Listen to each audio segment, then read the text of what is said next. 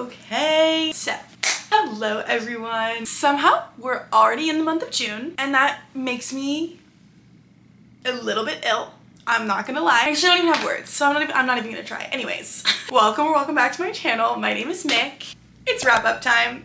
I really don't have that much to say about this month other than the fact that I don't know where the time went. I keep saying I didn't read for the first half of the month. That's not true. I didn't read for the first week. I read 3 books in 1 week, and then the last 2 I must have just spaced out over the last 2 weeks. So somehow I read 5 books. I read 5 books this month. I feel pretty good about the books that I got to. I wish I'd gotten to more. I'm really in the summer reading mood now, and I'm really excited to tackle June, and I think I have a really good feeling about June as a reading month. But before we really begin with the month of June, I want to wrap up the month of May, talk about the books I read, and yeah, so with that being said, let's go ahead and get started, and let's start with the stats. This month, like I said, I read 5 books. I read 1 adult thriller, 1 YA thriller, 1 literary fiction, and 2 romance. I read 1,777 pages, so definitely less than previous months, but that's okay. My average star rating was a 3.7, which is not too bad at all. And I got to 4 out of the 7 books on my TBR, which is also not too bad considering I only read 5 books. So that means I only read 1 book that wasn't on my monthly TBR, and then I just kind of fell off and didn't get to any more books in the month. So at least I was prioritizing my monthly TBR. We're moving in the right direction, you know? With that being said though, I did only read 1 book from my 24 and 2024 list, which I try and read 2 per month. And I've now fallen behind. I've only read 8 in total. I should have been at 10 at the end of this month. Ideally, I will have read 12 at the end of June. So that means I need to read 4 this month to catch up. I do have 3 on my monthly TBR, but I'm just not sure. I'm just not sure that I'll be catching up. I'm gonna try. We'll have to see. So, okay, that's it for stats. Now let's go ahead and move on to thoughts and feelings about the books that I read this month. These first 3 books I'm about to talk about, I actually did read in my number generator chooses how many pages I read blog. So I had like real-time updates and opinions and thoughts and stuff. I start with my opinions on the book. I feel more sure about how I feel, so yeah. I'm gonna try and give you condensed versions of these first 3 books. So first up, we have The Fury by Alex Michaelides. This is a mystery thriller, kind of a whodunit situation that takes place on an island in Greece. Essentially, we follow a group of characters that go together to this island as like a little weekend getaway situation. It's a famous actress, her best friend, her husband, her son, and then a just friend. They all go together, and then there's a couple other characters. I think it's like her assistant and then like a caretaker on the island. It's one of those situations where somebody dies, there's a storm, they can't get help, and they kind of have to figure out which one of them is a murderer, find out the truth, etc, etc. I usually love this concept. Like, I really enjoy whodunits. I really enjoy like island settings usually. Just really wasn't a fan of this. First and foremost, I feel like I rambled on about this for so long in my reading vlog, so I'm just gonna say really quickly. There was an unreliable narrator situation in this book. It said up front from the very beginning, he's an unreliable narrator. I just feel like there wasn't enough nuance in the unreliable narrator situation to really execute it well. Instead, I was incredibly fixated on the fact that he was an unreliable narrator and just like an overall really unlikable character. So I didn't ever let myself get invested in the story because I just kind of assumed right out the gate that he was lying about everything. So just like the entire thing really didn't work for me. I ended up settling on 2 stars for this, which feels mean. I don't think I've ever rated a book 2 stars, at least in my booktube career. But if I'm being honest with myself, it just really didn't hit. I really didn't enjoy it. It was slow, wasn't engaging. It just wasn't for me. So I don't think I would recommend it. It definitely wasn't it for me. I think if you like Alex Michaelides and you know you like his stuff, I would give it a try because you might enjoy yourself more than I did, but I didn't. So yeah. Book number 1.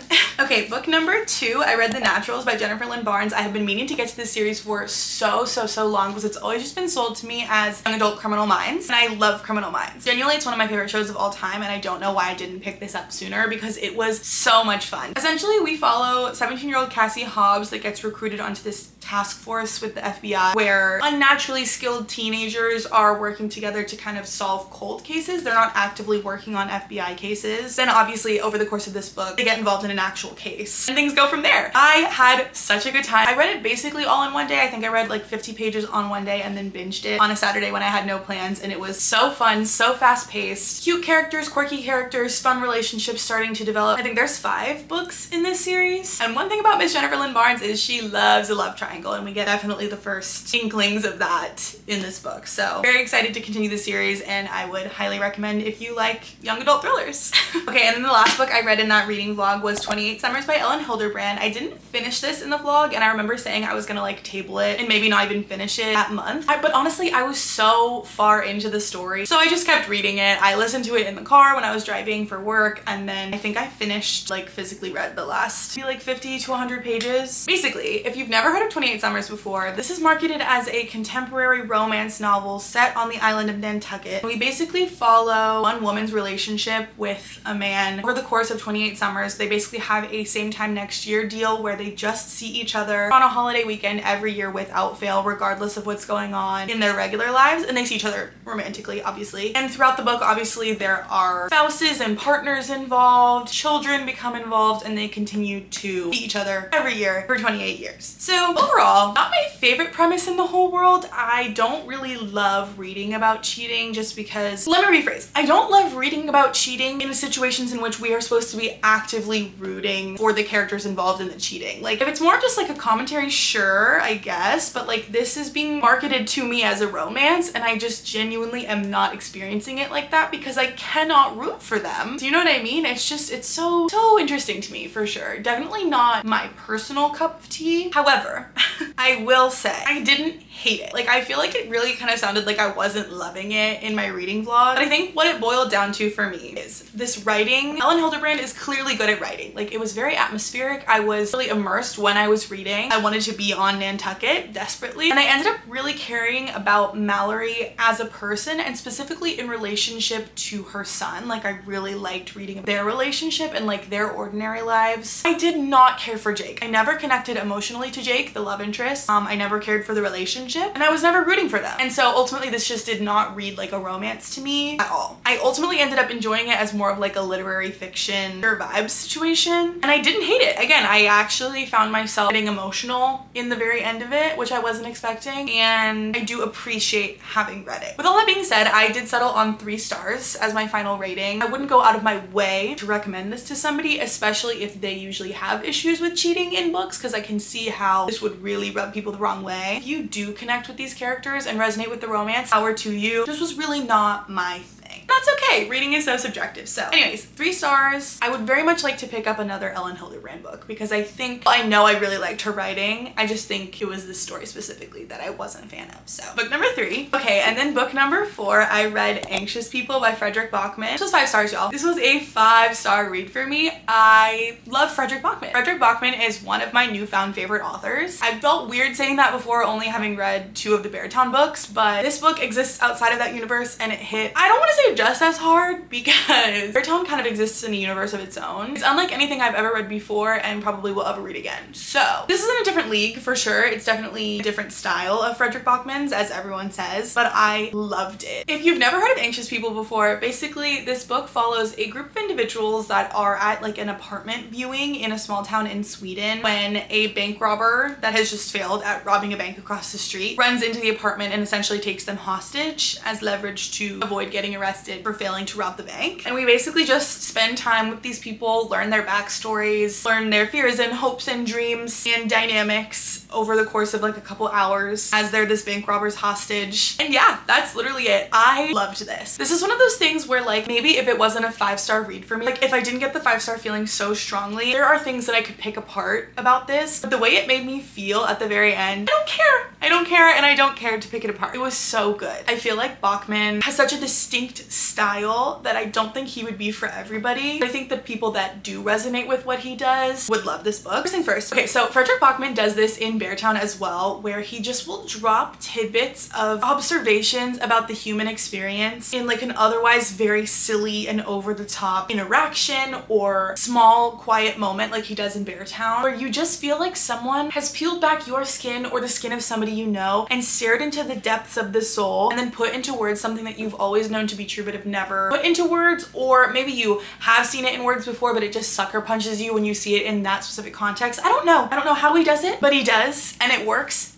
every time for me. I'm also realizing that I am such a sucker for like a whimsical, heartfelt, silly story. Last month, I read House in the Cerulean Sea and gave it 5 stars because it was one of those things where it's so over the top and goofy and silly, but it really speaks to your heart. I love when people are so skilled at writing that they know how to boil things down to be so human even when they're silly. Do you know what I mean? Like, it's so impressive to me, and it's gonna get me every time. It's gonna make me cry every single time. I've also always been a sucker for like invisible string moments in books. Like if somebody can like subtly weave together multiple stories and then do like a ta-da, this person is part of this person's life in this way kind of thing, it gets me every time. It gives me chills. I love it. I'm always so impressed. Authors can weave together stories like that so deftly, and in this one he does, and I love it. I love it.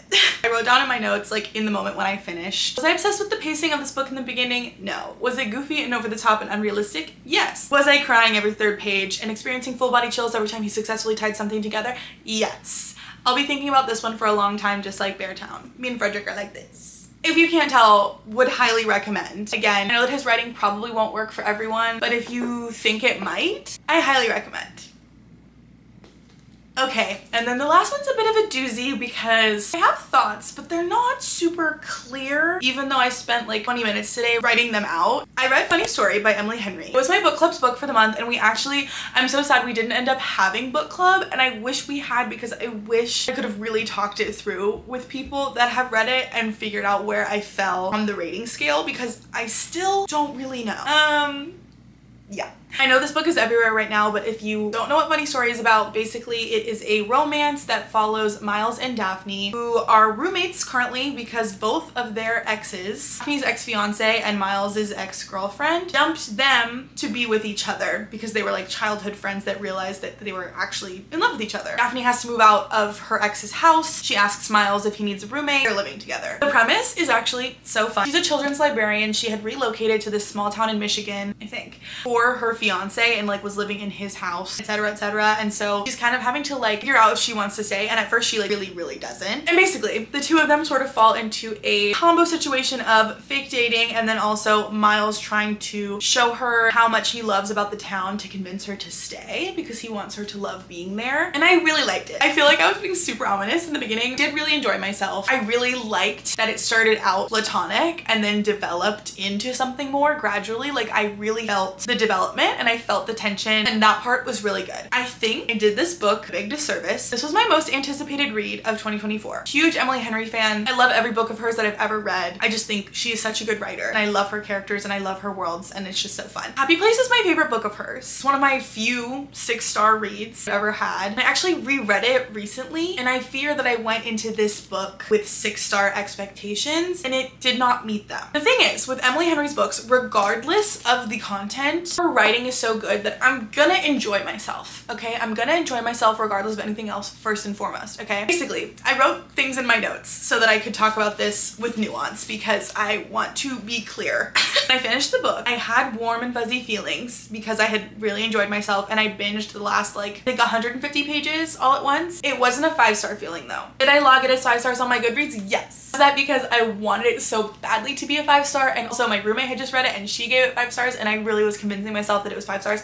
Yes. I'm somewhere between 4 and 4.5, and I think I'm gonna settle on 4.5 for now. I already want to reread it because I feel like I read it so fast and I had different expectations that I would feel differently about it now. I'm really fighting the urge to like reread Emily Henry's entire catalog for a week this summer, maybe even this month, but I know that that would push like all my other priority books to the wayside. But I'm so curious to know, now that I've read her entire catalog, I'm more like well read than I was when I first started reading her catalog, that I'm so curious to know how everything would fall. I am gonna give you my tentative rankings here in a second. Basically, I really enjoyed the setting of the book, but it didn't feel as like atmospheric or immersive as Happy Place did, and I wasn't as like emotionally connected to the side characters in this. I feel like, I don't know, I feel like we ended the book on a very like ensemble character moment and I wasn't super emotionally attached to them, which made me feel kind of weird. Also, sometimes did not feel super emotionally attached to Daphne. Like I feel like I didn't know her that well, which was a weird feeling, and might have just been because I read it so fast, because there were definitely certain things about her and her personality that I resonated with, but then sometimes I was like, wait. Then also, you do get introduced to Miles's backstory with his family, but I feel like it was kind of like unfinished and not super fleshed out, which is fine, but it feels like it was such a big part of the plot and it was a little bit unresolved resolved, which again is fine because that's a very realistic thing. Like, people don't get resolution from that kind of stuff a lot. But I don't know, there's just something that was kind of nagging at me towards the back of the book. But all of that being said, I loved the romance. I loved the way it developed. I loved the banter, the spice, the tension. All of it was so good. They had a lot of really sweet moments, a lot of like quotes that I really, really loved. Like, I think one of them was like, laughs and I can't hear it and I feel robbed of the sound.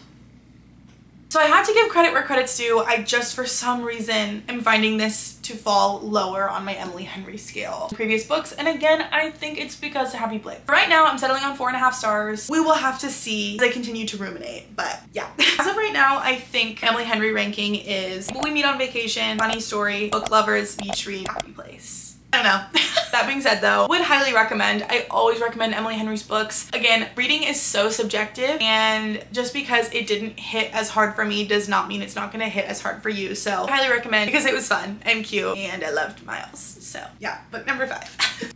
So these are the 5 books that I read in the month of May. Kind of all over the place in terms of how I felt about them, but overall feeling really good. I think I ticked some things off my list that have been on there for a while, aka 28 Summers. I think I got her last summer. Got to a highly anticipated release. Read another book from a favorite author. Just overall feeling like it was a good reading month, even if it was a slower and lower quantity reading month. So anyways, I think that's it. Thank you guys for listening to me ramble. I did try and like gather my thoughts beforehand this time, and I can't tell if it made me talk more or less. I guess I'll find out when I'm editing, so. Anyways, that's it. Thank you guys so much for watching, and I will see you in the next one. Bye!